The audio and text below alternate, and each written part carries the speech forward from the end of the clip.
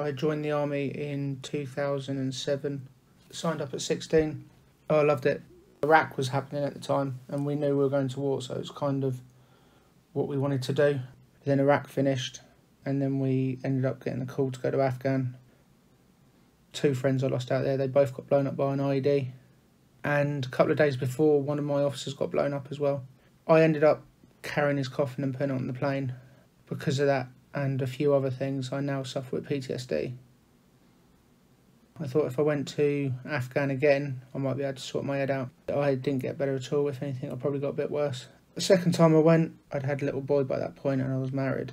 So I missed quite a bit. I've not connected with him the way I wanted to. Obviously the PTSD affected me massively, but it's also affected all my family. My mum and my old man, they both ended up with depression because of it. My nan, she hasn't actually had a full night's sleep since the day I went to Afghan. Because of my PTSD as well, they did medically discharge me from the army. It wasn't what I wanted. Military is my family. They always were.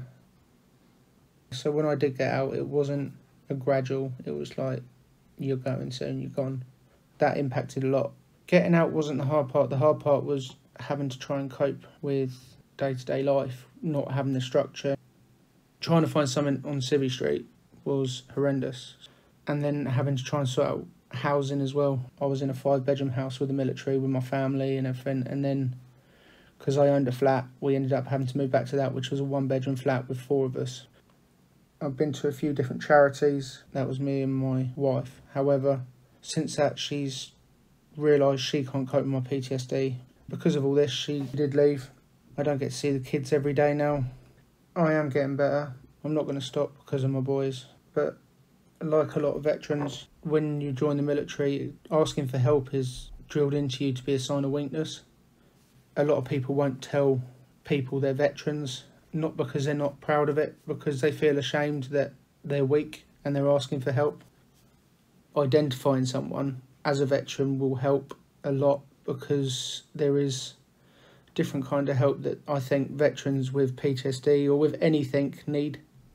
Little things can be triggers, so they could just see blood and that could be a trigger, and then they could get aggressive, or they could be in a corner and they don't want to talk to anyone, or something could make a big bang and that could set them off as well.